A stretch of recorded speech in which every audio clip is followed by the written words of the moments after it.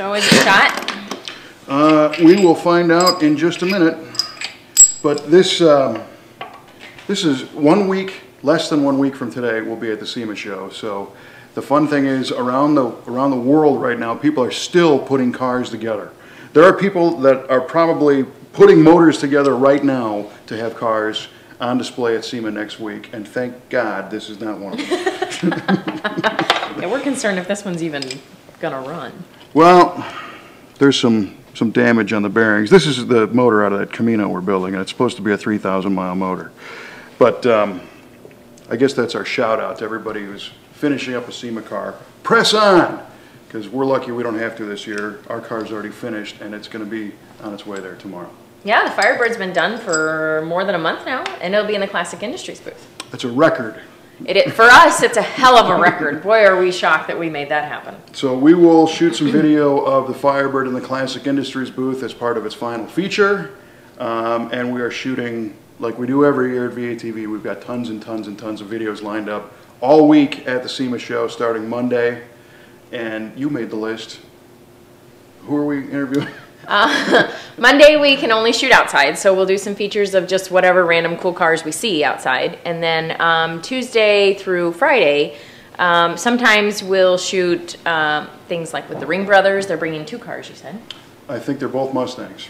Well, that's usually the Ring Brothers. They do Mustangs. And we'll find Coy's GTO, and we're going to find Steve Strope somewhere. Strope with the Anvil booth and another Mustang, but that one is... All these cars are badass. They're really cool cars. And then Brian Fuller. Oh yes, with all I know about Fuller's car is it's called the Impaler. I don't know if he fell on it or something. I don't know. And it's got a 572, so I'm thinking GM, but that's all I know. Okay. And whatever cool new projects we come along the way, or new products that any companies have come out with. Aren't there other cars? Mark Stilo's oh yes. Red Devil 69 Camaro. That'll probably be pretty cool. And, oh yeah, that guy. Oh, that guy. Mario Andretti.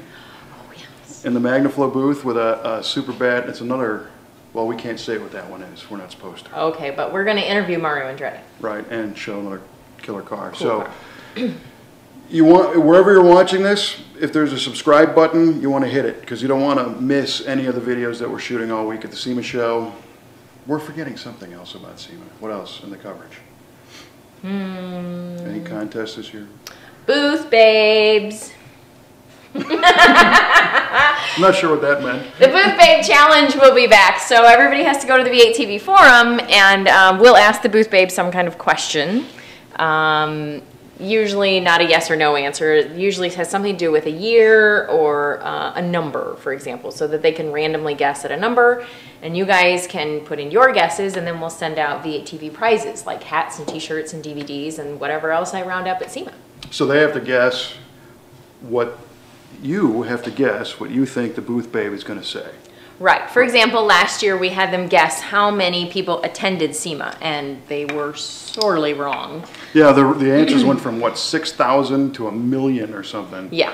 So it's not, we're not going for the right answer. You got to guess whatever you think the Booth Babe is going to say. Right. We'll get to that later. Yeah. So yeah, there's that. There's that. So it's a big week. So you want to make sure you watch V8TV all week. We'll have this torn apart. You'll see this on the website as well later as not part of the SEMA coverage, because we don't have to have it done in 3 days. Right on.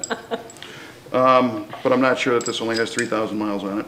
If it does, it wasn't built correctly. 3,000 hard miles, baby. The V8TV style.